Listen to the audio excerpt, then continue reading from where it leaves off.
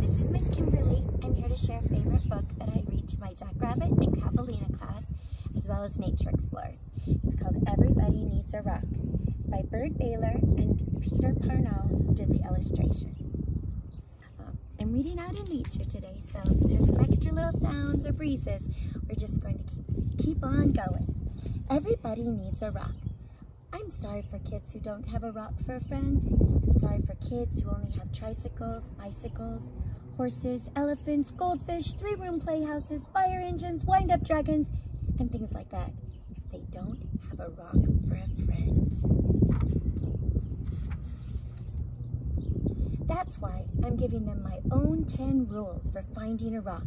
Not just any rock, I mean a special rock that you find yourself and keep as long as you can, maybe forever. If someone says, "What's so special about that rock?" don't even tell them. I don't.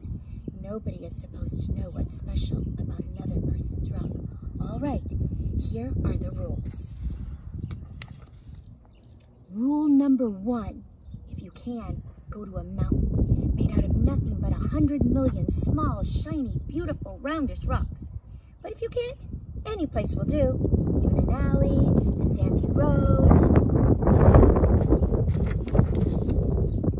Rule number 2, when you're looking at rocks, don't let mothers, fathers, sisters, brothers, or even best friends talk to you. You should choose a rock when everything is quiet. Don't let dogs bark or bees buzz at you. But if they do, don't worry. The worst thing you can do is go rock hunting when you are worried. Rule number 3, bend over. More, even more. You may have to sit on the ground with your head almost touching the earth. You have to look at a rock right in the eye. Otherwise, don't blame me if you can't find a good one. Rule number 4, don't get a rock that is too big. You'll always be sorry. It won't fit in your hand right. It won't fit in your pocket. A rock as big as an apple is too big. And a rock as big as a horse is much too big. Rule number 5, don't choose a rock that is too small. It will only be easy to lose, or a mouse might eat it, thinking that it's a seed.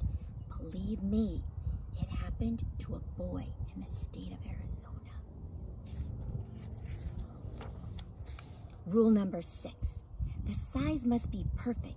It has to feel easy in your hand. When you close your fingers over it, it has to feel jumpy in your pocket when you run. Some people touch a rock 1,000 times a day.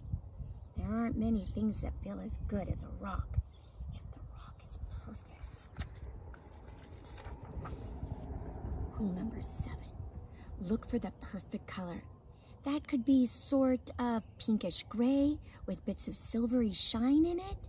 Some rocks that look brown are really other colors, but you only see them when you squint your eyes when the sun is just right.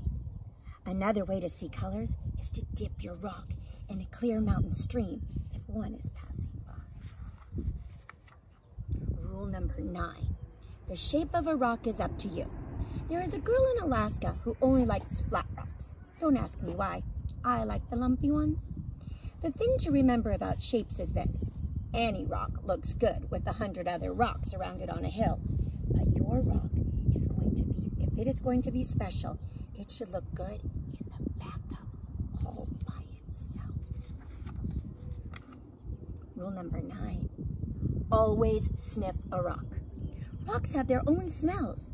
Some kids can tell by sniffing whether a rock came from the middle of the earth, or from an ocean, or from a mountain, or where the wind and the sun touched it every day for millions of years. You'll find out that grown-ups can't tell these things. That's too bad for them. They just can't smell as well as kids can.